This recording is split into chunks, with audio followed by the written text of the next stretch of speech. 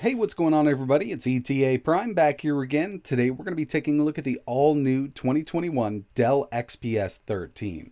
Now recently on my channel I've been taking a look at a lot of the 11th gen mobile Intel CPUs with the built-in Xe graphics. So far I've tested the 1135G7, the 1165G7, and now with this new XPS I'm finally able to test the 1185G7. Now I gotta say, this thing is absolutely beautiful. We have a CNC machine shell here.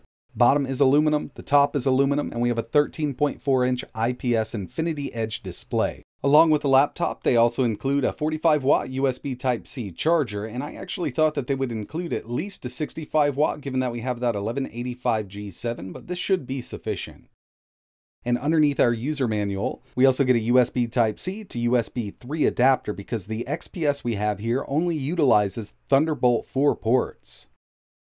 And speaking of that, over here on this side, we have our Thunderbolt 4 for charging, display out, and Thunderbolt accessories like eGPUs. On this side, they've also included a micro SD card reader, and if we move over to the other side, we have another Thunderbolt 4 port and the 3.5mm audio jack. Now with this XPS line, they do offer a few different display variants. The one I have here is the 13.4-inch IPS Infinity Edge touch display at 1920 by 1200, but they also offer a non-touch display, which is basically the same here, and a 4K option. So before we dive into the specs and start testing this unit out, I did want to mention that this was sent over by Micro Center for review, so this video is sponsored by Micro Center. So yeah, if you're not familiar with Micro Center, then you really should be if you're a tech enthusiast. They have real brick and mortar stores that you can walk in. You can test out the panels. If you need to buy an LCD, you can see the cases. You can put your hands on the product before you purchase it. They have stores in California, Colorado, Georgia, Illinois, Kansas, Massachusetts, Maryland, Michigan, Minnesota, Missouri, New Jersey, New York, Ohio, Pennsylvania, Texas, and Virginia. I'm going to leave links to Micro Center's website so you can find the closest store, and you definitely need to get in there, especially if you're into tech. And by the way, Micro Center is running a promotion right now where you can get a free 32GB flash drive and a free 32GB micro SD card. Definitely check out the links in the description for that. Overall, I'm loving the design of this XPS. We got this huge trackpad here, edge-to-edge backlit keyboard, a 13.4-inch Infinity Edge display. This is the touch model with an aspect ratio of 16:10 and a resolution of 1920 by 1200. Even though we're working with a small footprint here, this thing actually packs quite a punch. For the CPU, we have that Intel Evo i7 1185G7, formerly known as Tiger Lake. 4 cores, 8 threads, base clock of 3 GHz with a boost up to 4.8. Built-in Iris Xe graphics. This is the 96 execution units version, up to 1.35 GHz. 16 GB of LPDDR4X running at 4,267 MHz. A 512 GB NVMe SSD. Wi-Fi 6, Bluetooth 5.1, a 52 watt-hour battery, and Dell claims up to 14 hours and 11 minutes of video streaming on this device. The screen is 100% sRGB and 90% DCI P3. We have a fingerprint reader built into the power button, and this is running Windows 10 Pro. As for usability, I've been having a really good time with this little laptop here. I mean, it's super quick, especially with that Wi-Fi 6 built in. Web browsing isn't going to be an issue whatsoever. We'll head over to Micro Center's website. Everything loads right up. And when it comes to the size of this trackpad versus the size of the laptop, I think they nailed it here. And this edge-to-edge keyboard does have full-size keys on it. Next thing I wanted to test was a little bit of 4K video playback. I know we're working with a 1920 by 1200 display, but we can still set this to 4K. And up in the top left-hand corner, I do have stats for nerds on. I'm going to move in a bit closer so we can see if this is dropping any frames.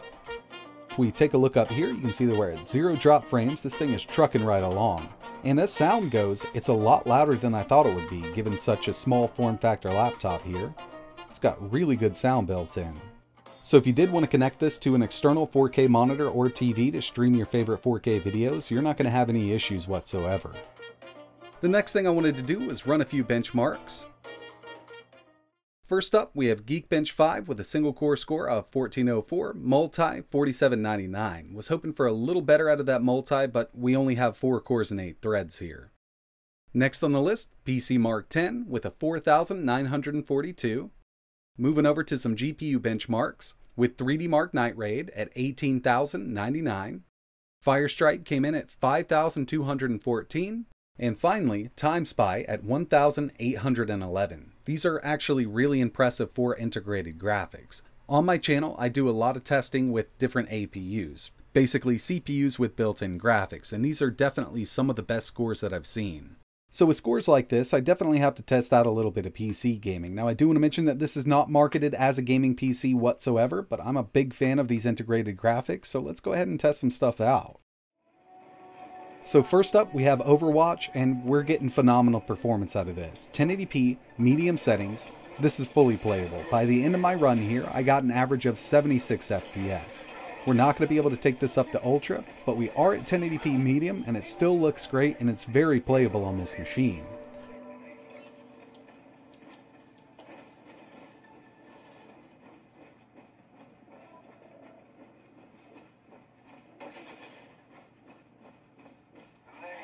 Next on the list, we have Forza Horizon 4, 1080p, and unfortunately I did have to take this down to low settings. I mean, it still looks pretty decent, and it's very playable here. I got an average of 63 FPS out of this one. I mean, this is definitely not bad performance, and even though we're at low, keep in mind these are integrated Intel graphics.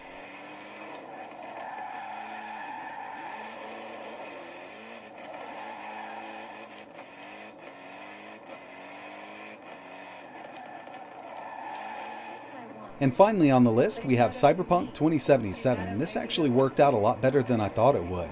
I'm at 720p, 70% resolution scale, and low settings, but I did get over 30 FPS. It actually averaged out at 34 FPS. And yeah, I mean, this is just a really hard game to run, and seeing it on integrated graphics like this is pretty awesome.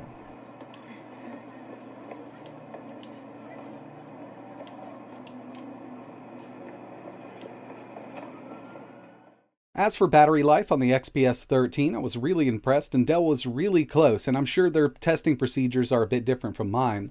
But what I do is run a video rundown test. Screen at 50% brightness. This is a 1080p MP4 video that just plays on a loop. I got 13 hours and 38 minutes out of this, and from the Dell management software, I was set to balanced performance.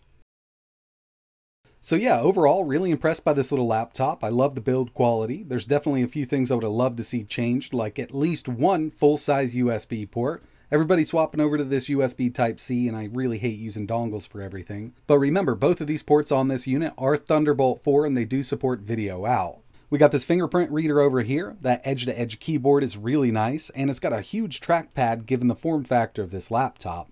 But I gotta say, one of my favorite things about this whole setup is the screen itself. Now, it's not a 4K display on this. You can opt for the 4K if you want to, but this one here has that touchscreen built in, and it is crystal clear, and you might notice there's hardly any bezels on this unit at all. So if you're looking for a high-quality, ultra-portable PC and it's not a gaming laptop, I could definitely recommend something like the XPS 13. This is a great little unit here for home use and office use. Amazing build quality, great battery life, and an awesome screen.